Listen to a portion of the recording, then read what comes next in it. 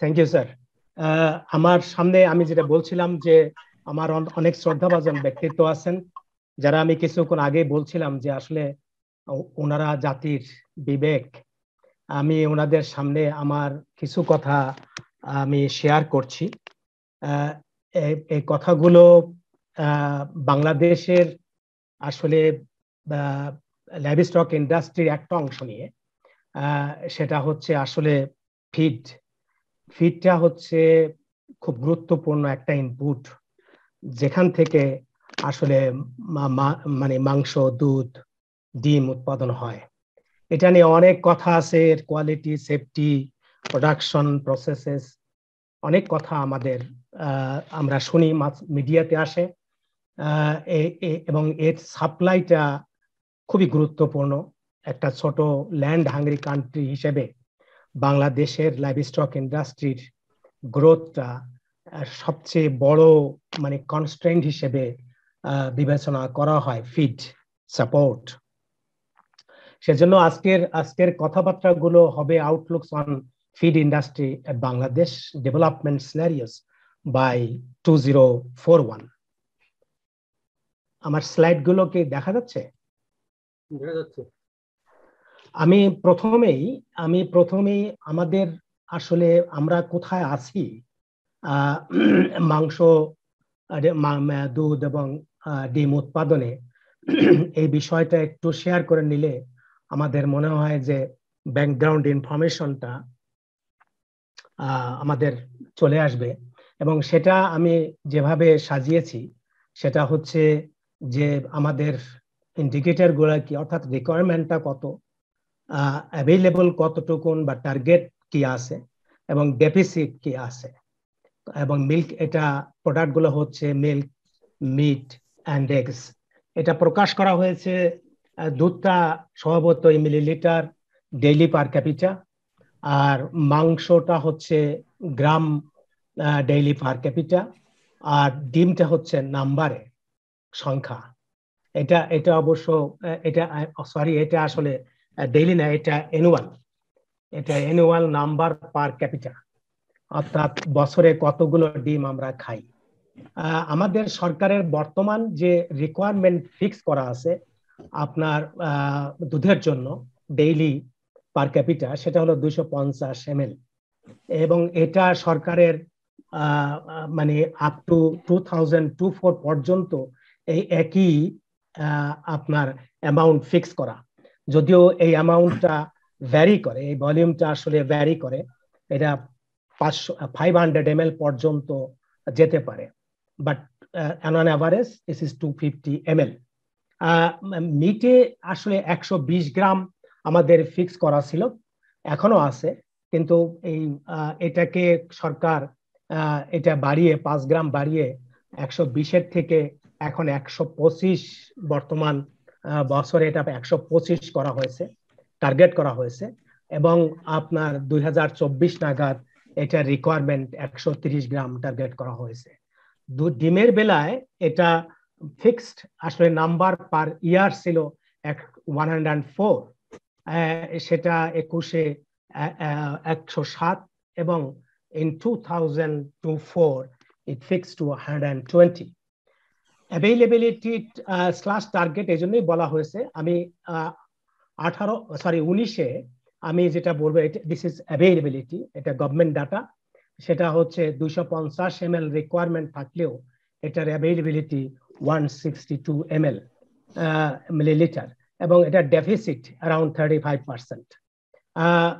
21-এ যদিও এখনো মানে এর প্রোডাক্ট অ্যাভেইলেবিলিটির ডাটাটা এখনো আসেনি, কারণ এই ডাটাগুলো বিবিএস থেকে নেওয়া, প্লাস ডিপার্টমেন্ট এবং মিনিস্ট্রি থেকে, কিন্তু এই ডাটাগুলো নট অ্যাভেলেবল। তার মানে আমরা 2021 এবং 2024-এর ডাটাগুলো, these are the targets. So আমরা এখন বলতে পারছি না যে আমরা আমাদের ডেফিসিটটা মিট আমরা কিভাবে করতে পারবো এই কামিং ইয়ার্স গুলোতে। মিটের বেলায় যেটা ছিল 19-এ 120 গ্রাম ফিক্স ছিল, এবং এটা this what actually the government says that the requirement is met by the product per capita availability is 123 gram daily. 21-এর জন্য এটা 125 এবং টার্গেটও তাই 125 গ্রাম পার ক্যাপিটা ডেইলি, এবং 24-এ পার ক্যাপিটা 130। ডাটা যেহেতু স্কামিং ডাটা আসলে আমরা বুঝতে পারবো যে whether it is maintaining or increasing like the past. ডিমের বেলায় যেটা ছিল 2019-এ 104, সেটা অলমোস্ট অ্যাটেইন করেছে। এটা 102 2019-এ ছিল। এখন গভর্নমেন্ট বলছে যে আমরা অলরেডি 104টা প্রোডাকশন করতে পারছি, অ্যাভেলেবল হচ্ছে, এবং এটা 2021-এ 107 এবং 2120-এ আপনার 120 টার্গেট করা আছে। So this is the situation. এইরকম একটা সিচুয়েশনে this is the availability requirement and availability of milk, meet and eggs. এইরকম একটা সিচুয়েশনে আমি আপনাদের সামনে বাংলাদেশের মানে comparative efficiency of livestock sector, এটার একটা মানে পার্শ্ববর্তী দেশের সাথে একটা পিকচার আপনাদের সামনে আমি বাঁ পাশের গ্রাফে তুলে ধরেছি। এখানে একটি কথায় আমরা বলতে পারি যে আসলে ডেইরি সেক্টর পোল্ট্রিতে আমরা as per the requirement, actually global standard, আমরা বেশ স্মার্ট। আমি পোল্ট্রিটা এখানে নিয়ে আসিনি, but we are smart.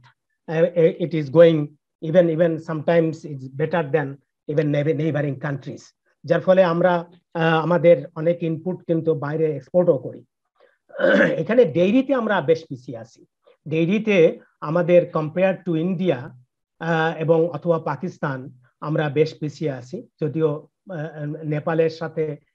নেপালের সাথেও মানে এটা একসাথে যাচ্ছে, but as a whole the dairy production efficiency এটা আমাদের বেশ পোর। এবং এই এফিসিয়েন্সিটা, হোয়াট ইজ দি এফিসিয়েন্সিটা মাপা হয়েছে যে ইন্ডিকেটরটা দিয়ে, সেটা হচ্ছে যে লাইভস্টকের যে প্রোটিনটা প্রোডাকশন হচ্ছে using the plant protein sources, তার একটা রেশিও, তার একটা কনস্ট্যান্ট ভ্যালু আমাদের দেশে এবং পার্শ্ববর্তী দেশগুলোতে কি অবস্থা আছে সেটা দিয়ে একটা মানে এটা কম্প্যারিজন করে দেখা যাচ্ছে যে আমাদের এফিসিয়েন্সিটা লো। এটার অনেকগুলো কারণের মধ্যে একটি বড় কারণ হচ্ছে আমরা ল্যান্ড হাংরি কান্ট্রি, আমাদের গ্রাজিং ল্যান্ড নাই। Most of the রুমিন্যান্ট animals R রিয়ার্ড in confinement, এবং সেটার কারণে আমাদের ফার্মাররা অনেক গ্রেইন বা গ্রেইন বাই প্রোডাক্টস ইউজ করে rather than the fibrous feed, যেটা হয়তো ইন্ডিয়াতে ওদের অনেক ক্ষেত্রেই অথবা পাকিস্তানে অনেক ক্ষেত্রেই ওদের ল্যান্ড গ্রাজিং ল্যান্ড গুলো অ্যাভেলেবল, ফডার অ্যাভেলেবিলিটিটা হাই, যার ফলে ওদের এফিসিয়েন্সিটা এই একটা মাত্র ফ্যাক্টর অনেকগুলোর মধ্যে অনেক বেশি রোল প্লে করে বাংলাদেশের ডেইরির ক্ষেত্রে। অর্থাৎ এই জায়গাতে এখানে আমি ডিটেইলসে যাব না, এই জায়গাটাতে এফিসিয়েন্সি ইনক্রিজ করা মানেই হচ্ছে যে আমাদেরকে ফিড সাপোর্টটা বাড়াতে হবে, যেটা আসলে একটা বড় ধরনের হিন্ড্রেন্স হিসেবে, ব্যারিয়ার হিসেবে বাংলাদেশে কনসিডার করা হয়। এবং প্রশ্ন আসে অনেকেই, এটা আমি ডিকেডস মানে যাবত আমি একটা প্রশ্নের সম্মুখীন হয়েছি, যেখানে অনেকেই just looking at the dairy of New Zealand, Australia, America or Europe, প্রশ্ন করে যে বাংলাদেশে গ্রাজিং ল্যান্ড নেই, কিন্তু ডেইরি কিভাবে হবে। এটা বাংলাদেশের ডেইরির চরিত্রটা অ্যাবসলিউটলি ডিফারেন্ট। এটা মানে আমাদেরকে অস্ট্রেলিয়া বা আমেরিকার মতো চিন্তা করলে হবে না। আর ডেইরিটাকে শুধুমাত্র মিল্ক প্রোডাকশনের একটা সিস্টেম বা মিট প্রোডাকশনের সিস্টেম হিসেবে গণ্য করলে এটা খুব অন্যায় হবে, এবং সেই অন্যায়টা হবে গরিব মানুষের জন্য। আমাদের দেশে যত আপনার ডেইরি অ্যানিমালস অথবা লাইভ স্টক আছে, আপনার তার মোর দ্যান 70%, ইভেন এই আপ টু 85% হোল্ড করে এই গরিব মানুষ। যারা হয়তো তাদের ল্যান্ড রিসোর্স দিয়ে যারা তাদের জীবিকা নির্বাহ করতে পারে না, গ্রামের এই মানুষগুলো আপনার এই প্রায় 80% আপনার গরু বাছুর ছাগল ভেড়া পালে। এবং তাদেরকে যদি আমরা দুধ এবং মাংস উৎপাদন ইন্ডিকেটর দিয়ে যদি আমরা বিবেচনা করি তাহলে সেটা খুবই অন্যায় হবে। তো সেই ক্ষেত্রে আমরা দুধের উৎপাদন, মাংসের উৎপাদন যতই বাড়াবো তত আমাদের এই জনগোষ্ঠী উপকৃত হবে। অতএব একটা সিঙ্গেল ভিউতে না দেখে আমাদের বাংলাদেশের প্রেক্ষাপটে আমাদের এই লাইভ স্টক সেক্টরকে বিবেচনা করা উচিত। সেই অর্থে আমাদের যে সমস্ত অপরচুনিটি গুলো আছে সেগুলোই আপনার এই এফিসিয়েন্সি বাড়ানোর জন্য সেই অপরচুনিটি গুলো আমাদের ব্যবহার করা উচিত। আমাদের দেশে একটা প্রচলিত অনেক সময় মানে খামারিদের মধ্যে একটা ধারণা যে আমাদের দুধের দাম কম।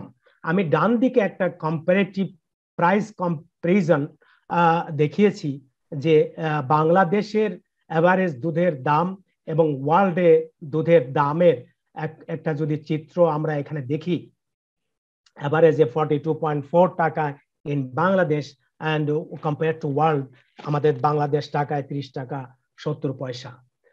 পাশাপাশি ফিডের যে সিচুয়েশনটা, ফিডের দামটাও বাংলাদেশে বেশি 27.2 আর এখানে ওয়ার্ল্ড এভারেজ হচ্ছে 17.5।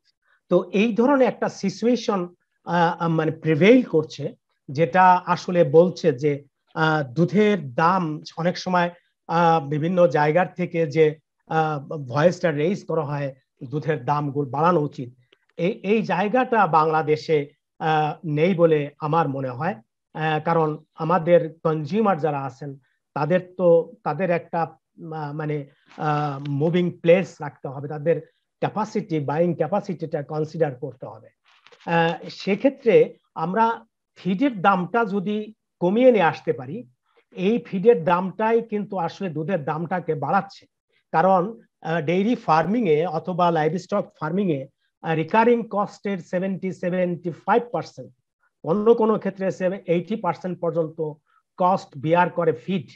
অতএব এই জায়গাতে যেহেতু ওয়ার্ল্ডের এভারেজ ফিড থেকে কস্ট থেকে আমরা হায়ার পজিশনে আছি, সেহেতু this is not good for us. এটাকে যদি আমরা মানে হোয়াট এভার দি মিনস সেগুলো এক্সপ্লোর করে আনআর্থ করে যদি আমরা ফিড সাপোর্টটাকে বাড়াতে পারি কস্ট ইফেক্টিভলি, তাহলে আমাদের এই এখন যে দুধের প্রাইস আছে তাতে ফার্মাররা একটা ভালো মার্জিন পাবে বলে আমাদের বিশ্বাস। প্রশ্ন হচ্ছে যে এই জায়গাটা ফিডের এই জায়গাটাকে প্রাইসটাকে লো করার জায়গাটা কোথায়? এটা খুবই সায়েন্টিফিক বিষয়। এখানে আমাদের আসলে আমরা বাস থেকে কথা বলছি, ইট ইজ এ ফোরাম, বাসের ফোরাম। তো এই জায়গাতে আমাদের in all sense ফিডের production, quantitative production, ফিডের quality, তার ইম্প্যাক্ট অন অ্যানিমাল ফিজিওলজি, তার impact on food quality, safety and nutrition, human health, অনেক জায়গাগুলো আসলে অ্যাড্রেস হওয়া দরকার। যার এর জন্য আমাদের বাংলাদেশ একাডেমি অফ সায়েন্সের প্ল্যাটফর্মটা একটা ভালো, রিলেটেড যে সমস্ত স্টেক হোল্ডার আছে তারা তো করবেই, আমাদেরও এখানে একটা করার সুযোগ বা স্কোপ রয়ে গেছে। আমি আর একটু ভিতরে যে আমি একটু কথা বলতে চাই স্যারদের সাথে, একটু শেয়ার করতে চাই, সেটা হচ্ছে যে বাংলাদেশের লাইভ স্টক যে প্রোডাক্ট গুলো আছে সে তার মধ্যে দুধ এবং দুধের প্রোডাক্ট, মাংস, ডিম, হাইডস অ্যান্ড স্কিনস এছাড়াও আদার অনেক প্রোডাক্ট আছে। এখানে হাইডস অ্যান্ড স্কিনের আসলে মূলত এর র ভ্যালুটাই এসছে। হাইডস অ্যান্ড স্কিন যখন এটা ভ্যালু এডিশনে যায়, আমাদের লেদার ইন্ডাস্ট্রিতে যায়, তার ভ্যালু কিন্তু অনেক বেড়ে যায়। তো র ম্যাটেরিয়াল হিসেবে আমাদের লেদার ইন্ডাস্ট্রিকে সাপোর্ট করতেছে এই হাইডস অ্যান্ড স্কিন। সো আমরা যদি এই হাইডস অ্যান্ড স্কিনের ভ্যালু অ্যাডেড ভ্যালুগুলো যদি এখানে অ্যাড করি তাহলে it would be multiplied Times what ever I have শোন হিয়ার। তো এই সবগুলোকে যদি আমরা দেখি, আমাদের এটা মনিটারি ভ্যালু দেওয়া আছে, বাট পার্সেন্টেজে আমাদের meet actually occupy the highest আপনার contribution among the live stock products, and then আপনার কি বলে milk and milk products, and then eggs, and then hides and skin, and others as well is very very low. So but তিনটা প্রোডাক্টই major products. তো এর মধ্যে milk and milk products আমরা জানি যে এটা অ্যাকচুয়ালি গরু মহিষ থেকে আসে, ছাগলের যে দুধটা হয় বা শিপের যে দুধটা হয় এটা আসলে তাদের বাচ্চারাই খায়, হিউম্যান কনজাম্পশনে ভেরি নেগলিজেবল। মিটের ক্ষেত্রে এখানে বিগেস্ট কন্ট্রিবিউশন আসতেছে পোল্ট্রি মিট থেকে, দ্য বিগেস্ট কন্ট্রিবিউশন সোফার। কারণ আমাদের পোল্ট্রি ইন্ডাস্ট্রির বিশেষ করে কমার্শিয়াল পোল্ট্রি যেটা আমরা লেয়ার বা ব্রয়লার বলি, ব্রয়লার অবশ্য এগে কন্ট্রিবিউট করে, কিন্তু ব্রয়লারটা আমাদের একটা এই ইন্ডাস্ট্রিটা আমাদের এখন অনেকটাই মানে মানে সফল ইন্ডাস্ট্রি, স্টেবল ইন্ডাস্ট্রি, এবং ইটস গ্রোয়িং। হ্যাঁ, বায়োলজিক্যাল হার্ডেলস গুলো আসছে, ইম্প্যাক্ট করছে, সেগুলো বায়োলজিক্যাল এই ধরনের সিস্টেমে আসবে এবং প্রবলেম সৃষ্টি করবে, এবং সেগুলোর প্রিভেন্টিভ অর্থাৎ কিউরেটিভ মেজার আমাদেরকে নিতে হবে, এবং সেই ক্ষেত্রেও আমাদের এন্টারপ্রেনাররা বেশ সক্ষম এখন। তো সে অর্থে আমাদের যে মিট প্রোডাকশন হয় তার around 68% value comes from the poultry meat, and 30% come from the beef, and the mutton means আপনার ছাগল এবং ভেড়া এরা কন্ট্রিবিউট করে 2%। এগস এর ক্ষেত্রে ফার্ম এগস কন্ট্রিবিউট মেজর। আমাদের দেশি চিকেনের যে কন্ট্রিবিউশনটা, যেটা আমাদের প্রি ইন্ডিপেন্ডেন্স পিরিয়ডে আমরা কিন্তু ট্রেডিশনাল যে প্রোডাকশন সিস্টেম গুলো ছিল সেগুলোই কিন্তু জাতিকে আপনার এই দুধ, ডিম, মাংস সরবরাহ করেছে। পোস্ট ইন্ডিপেন্ডেন্ট এই ডিকেডস গুলোতে আমাদের কমার্শিয়াল প্রোডাকশন সিস্টেম আপনার পোল্ট্রিতে বিশেষ করে বোথ মিট অ্যান্ড এগসে এটা রাইজ করেছে, এবং অ্যারাউন্ড 65% আপনার poultry meet and eggs comes from the commercial sector, বাকি 36-35% আসলে এখন ট্র্যাডিশনাল সিস্টেম থেকে আসতেছে। So this is the situation. এই সিচুয়েশনে আমি যদি এর সাথে ইনপুট ফিডের একটা আপনার মানে সাপোর্টটা আপনাদেরকে দেখাই, তাহলে আমরা বাংলাদেশের সর্বোচ্চ ফিড সাপোর্টটা আসতেছে আপনার ব্রয়লার এবং লেয়ার মুরগির জন্য। 55% of the total feed for the broiler, 34% for the layer, and beefের জন্য খুবই কম, ডেইরির জন্য একেবারেই কম। তার মানে হচ্ছে যে বিষয়টা আমি আগের স্লাইডে বলেছি যে আমাদের feed support both in terms of quantity and quality, এটা আসলে আমাদের এই সেক্টরে কম থাকার পরে আমাদের আউটপুটটাও কিন্তু সেইভাবে আমরা পাচ্ছি না। এবং এখানে ওয়ার্ল্ডে ডেফিনেটলি ওয়ার্ল্ডে ফিড সাপোর্ট, এখানে আমি যে ফিড সাপোর্টটা উপস্থাপন করেছি সেটা হচ্ছে আসলে ম্যানুফ্যাকচার্ড ফিড। ওয়ার্ল্ডেও এই সাপোর্টটা কম। এটার কারণ হচ্ছে ওয়ার্ল্ডের সিনারিওটা ডিফারেন্ট, কারণ আপনার ডেইরি এবং বিফে গ্রাজিং ল্যান্ড যেহেতু আছে, অতএব মেজর ডেইরি এই ধরনের রুমিন্যান্ট অ্যানিমেলস এর মেজর ফিড সাপোর্টটা আসে গ্রাজিং সোর্স থেকে, যার ফলে ম্যানুফ্যাকচার্ড ফিডের সাপোর্টটা কম্পারেটিভ টু পোল্ট্রি, যেটা আসলে সিম্পল স্টমাক অ্যানিমাল, এখানে আপনার এটা কম হবে, এটাই স্বাভাবিক। কিন্তু কম্পারেটিভলি আমি বলতে চাচ্ছি যে কম্পারেটিভলি ম্যানুফ্যাকচার্ড ফিড সাপোর্ট গ্লোবালের তুলনায় আমাদের বাংলাদেশে মানে ইজ লেস। এখানে সেই ক্ষেত্রে আমাদের এই জায়গাটা পূরণ করতে ম্যানুফ্যাকচার্ড ফিডের যে জায়গাটা আমি কথা বলছি, সেই জায়গাতে ফাইব্রাস ফিড একটা, আমি আগেই বলেছি এটা বড় সমস্যা, এবং এটার একটা মার্কেট ওরিয়েন্টেড একটা বিজনেস সিস্টেম বাংলাদেশে আসা প্রয়োজন, যেটা পোল্ট্রিতে আসছে, এবং এখানে ডেইরি এবং বিফের জন্য এই ধরনের market oriented fibrous feed production system আমাদের বাংলাদেশে আসা উচিত।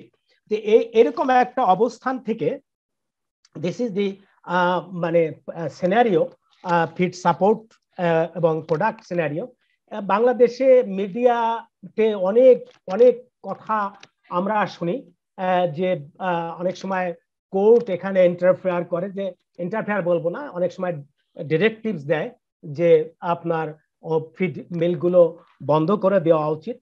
অনেক সময় আসে পত্রিকায় আসে, এন্টারপ্রেনাররা তারা ট্যাক্স ভ্যাট এক্সাম করতে আপনার অনেক সময় দাবি জানায়, এবং কি বলে স্ট্রিক্ট মনিটরিং এর কথা আসে, এবং এবং এক্সপোর্ট মানে মিট লাইভস্টক প্রোডাক্টস এক্সপোর্টের অনেক বিষয় এখানে আসে। এগুলো মানে কি বলে মিডিয়াতে আমরা বিভিন্ন সময় শুনি, মিডিয়াতে প্ল্যানিংও হয় ডেইরি এই সমস্যাগুলো কিভাবে আপনার আমাদের সমাধান করা যায়। পোল্ট্রির ক্ষেত্রে আমাদের অনেক গ্লোবাল পর্যায়ে আমাদের পোল্ট্রির প্রশংসা করা হয়, এবং এটা কি বলে পাবলিকেশন অনেক সময় বাংলাদেশের লাইভস্টক সেক্টর ডেভেলপমেন্টের পটেনশিয়ালিটিটাও আসে। So this is the actually মিডিয়ার বিভিন্ন বিষয়গুলো। এখানে ডেইরির কথা আমি অলরেডি বলেছি, আপনার ফডার কাল্টিভেশনের কথা বলা হয়।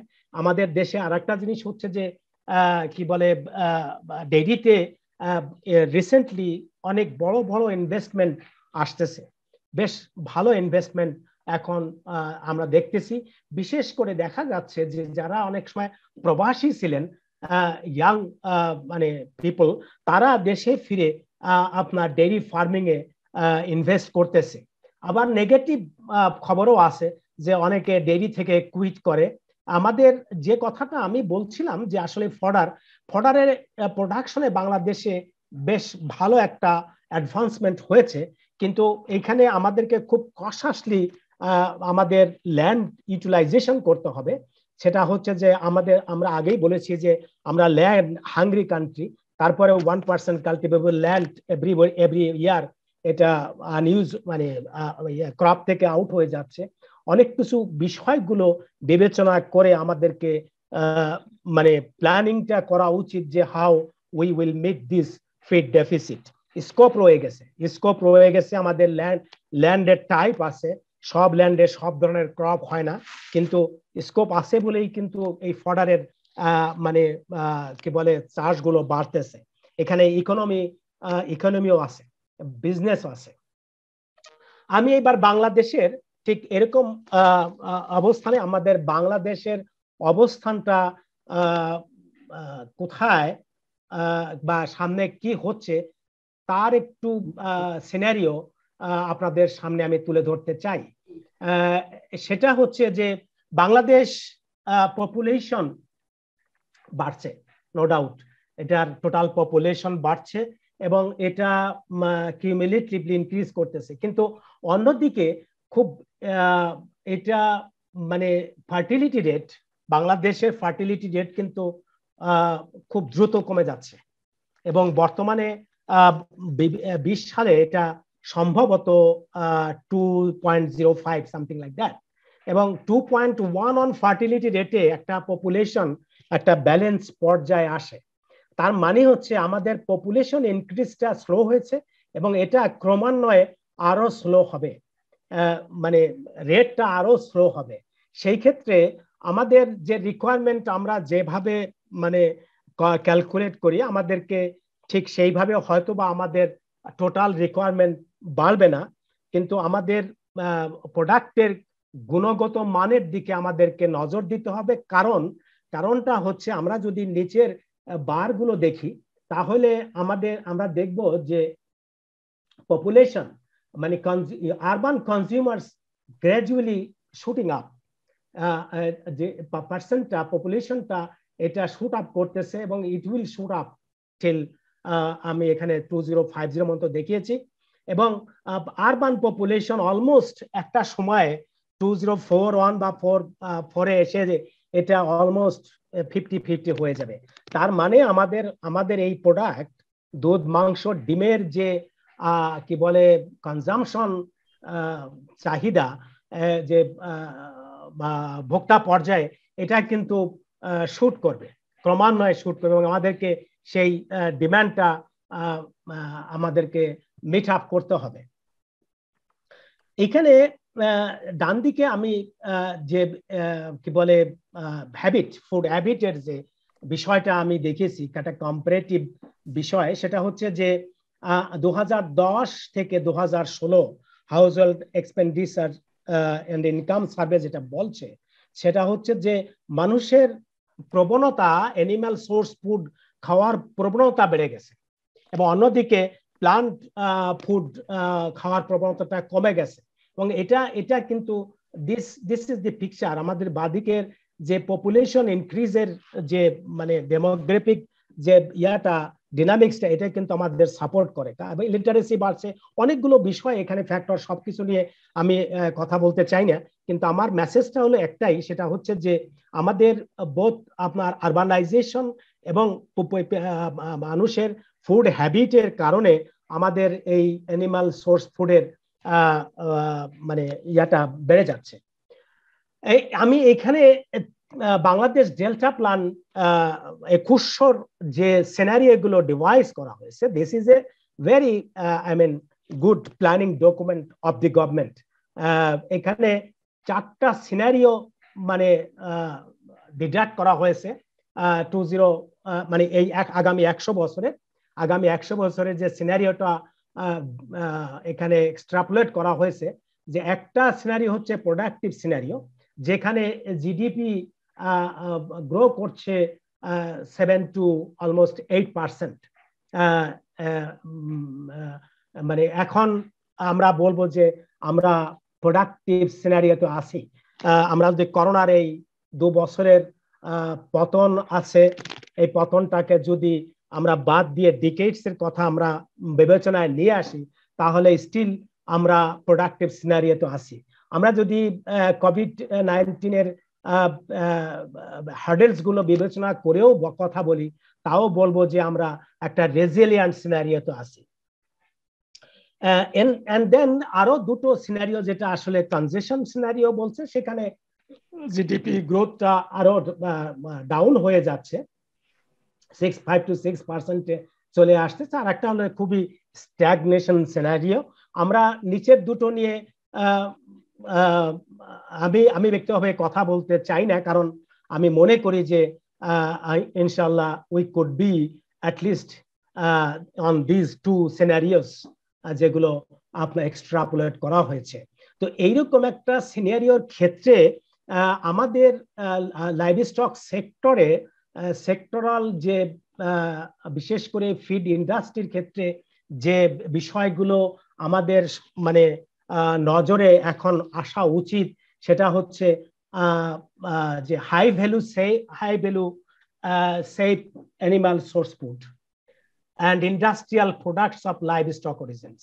অর্থাৎ শুধু সেফ ফুড হবে না, আমাদের ফুডের যে ভ্যালু এডিশন যেটা হচ্ছে এখন, আমরা যেটা দেখছি যে আমাদের ইয়াং জেনারেশন, আমরা যেমন যেভাবে মাংস পাক করে খেতে অভ্যস্ত কনভেনশনাল প্রচলন পদ্ধতিতে, তারা এখন বেস্ট ফ্রাইড চিকেন, নাগেট এগুলো বেশি লাইক করে।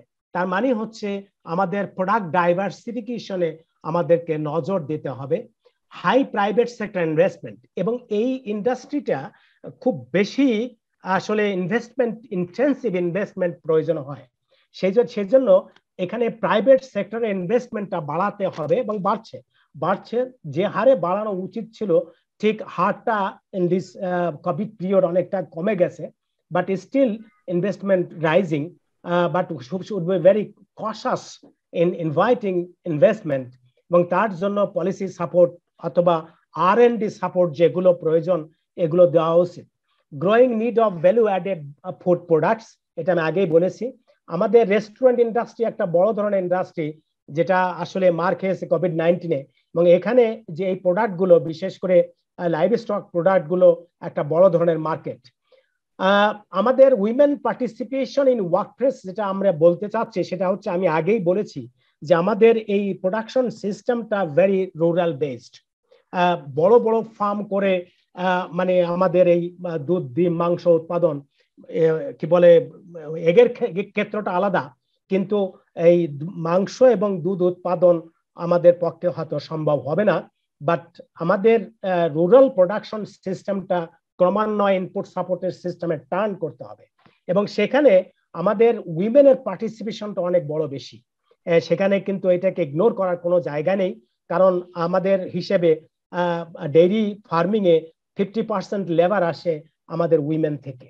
এবং এই ধরনের জিনিসগুলো আমরা যখন কথা বলি, এসডিজি গুলো যদি আমরা এখানে দেখি, তাহলে আমাদের এসডিজি পূরণের যে 2030 যে সমস্ত কমিটমেন্ট গুলো আছে, সেটার একটা বড় রিসোর্স হলো লাইভ স্টক। আমাদের এই এসডিজি গুলো নিউট্রিশন অথবা women empowerment, what ever, gender equality, social equality, যেগুলো যাই বলি না কেন, this is a very effective resource.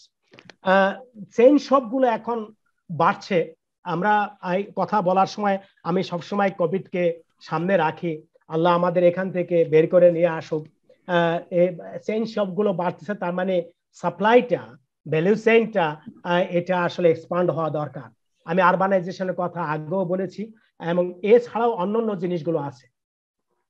তো সেই অর্থে যেটা আসলে ফিড ইন্ডাস্ট্রিতে, আমি এটুকু বলেই শেষ করে দিচ্ছি, আমি বেশি সময় নিয়েছি মনে হয়। ফিড ইন্ডাস্ট্রির যে আউটলুক গুলো আসা উচিত, যে market oriented feed production, specially আমি বলেছি রাফেজ প্রোডাকশন, কারণ আমাদের বাংলাদেশের ডেইরিটা ফার্মাররা অনেক বেশি কনসেন্ট্রেট খাওয়ায়। কনসেন্ট্রেট মানে দানাদার জাতীয় খাবার খাওয়ায়, যার ফলে এটার whole lot of bad impacts খাবারের শরীরের মধ্যে আছে। সেটাকে যদি মিট করতে হয়, তা আমাদেরকে রাফেজকে নিয়ে আসতে হবে। এবং রিসেন্টলি আমি একটা খবরে দেখলাম, গভর্নমেন্ট সম্ভবত আফ্রিকান কোন কান্ট্রির সাথে এগ্রি বিজনেস, বিশেষ করে এগ্রিকালচার ব্যবসাগুলো কিভাবে করা যায় সেটা নিয়ে, এটা বোধহয় সুদানের, দক্ষিণ সুদানের সাথে বোধহয় একটা টক হয়েছে গভর্নমেন্টের রিসেন্টলি। এবং সেখানে আমার মনে হয়, আমার ব্যক্তিগত এটা, যে ল্যান্ড হাঙ্গ্রি কান্ট্রি হিসেবে আমাদের অবশ্যই এখন শুধু জিওগ্রাফিক্যাল বাউন্ডারিতে বসে চিন্তা করলে হবে না। একটা প্রসপারাস কান্ট্রি হিসেবে, একটা নেশন হিসেবে, ইন্ডিপেন্ডেন্ট নেশন হিসেবে আমাদেরকে মানে এই ভূগোলটাকে, এই টোটাল ভূমণ্ডলটাকে চিন্তা করা উচিত, যে আমাদের অপরচুনিটি গুলো কোথায় আছে, সেগুলো আনআর্থ করে এগুলো আমাদের ইন্ডাস্ট্রির সাথে লিঙ্ক করা উচিত। অনেক ইন্ডাস্ট্রি কিন্তু আমাদের সেটা করেছে, গার্মেন্টস বলেন অথবা ইভেন মানে কি বলে ফার্মাসিউটিক্যাল বলেন, এটা কিন্তু হয়েছে। তো আমাদেরও এক্ষেত্রে এভাবে চিন্তা করা উচিত। High quality রাফেজ production and validation, balance and complete feed production, এই জায়গাতে আমাদের নলেজ গ্যাপ আছে ফার্মার্স পর্যায়ে, এটা মিট হওয়া উচিত। Market oriented live stock manure processing, manure management একটা খুব বাজে অবস্থায় আছে, যেটা আসলে আমাদের ইউনেপের থেকে আমাদের ক্লাইমেট পলিউশন নিয়ে আমাদের সাথে তারা বিভিন্ন সময় আমাদেরকে অনেক সময় লাইভ স্টককে দায়ী করা হয়। আসলে এটা দায়ী করার বিষয় না, কারণ লাইভ স্টক একটা inbuilt system in the nature. আমাদের হিউম্যান ম্যানিপুলেশন গুলো যথাযথ সায়েন্টিফিক হওয়া উচিত, যাতে আমরা এখানে আপনার climate resilient production system invite করতে পারি। আমাদের দেশে আরেকটা সবচেয়ে বড় অ্যাডভান্টেজ আছে, আমাদের প্লান্ট বায়োডাইভার্সিটি ভেরি হাই। আমাদেরকে antioxidant rich, climate resilient quality feed সাপোর্টে এখানে আগায় আসা উচিত। রিসেন্টলি কোন একজন এন্টারপ্রেনার বলতেছিলেন ফিলিপিন এই ধরনের কাজ শুরু করে দিয়েছে। এই শিক্ষাগুলো আমাদের আসা উচিত। এবং বিশেষ করে ফিড সেক্টরে আরেকটা বড় সাপোর্ট সবসময় প্রয়োজন হয়, এবং এটা প্রয়োজন আরো হবে। সেটা হচ্ছে যে আমাদের দেশের লেবার ইন্ডেক্স, ওয়েজ ইন্ডেক্স যেভাবে বেড়ে যাচ্ছে, অর্থাৎ লেবার কস্ট এগ্রিকালচার যেভাবে বেড়ে যাচ্ছে, সেই ক্ষেত্রে লাইভ স্টক একটা লেবার ইন্টেন্সিভ একটা এন্টারপ্রাইজ, এবং ফিড এবং ফডার আরো বেশি আপনার লেবার ইন্টেন্সিভ। অতএব এই ক্ষেত্রে আমাদের মেকানিক্যাল সাপোর্ট নিয়ে চিন্তা করার প্রয়োজন রয়ে গেছে, হচ্ছে অনেক, কিন্তু সেটা আরো হওয়া উচিত। আমি আমার বক্তব্য এখানেই শেষ করছি। আপনাদের সাথে সবাইকে আমার এই কথাগুলো শোনার জন্য আমি ধন্যবাদ দিচ্ছি। আপনারা সবাই আমার জন্য দোয়া করবেন। আল্লাহ আমাদের সবাইকে হেফাজত করুক। আসসালামু আলাইকুম।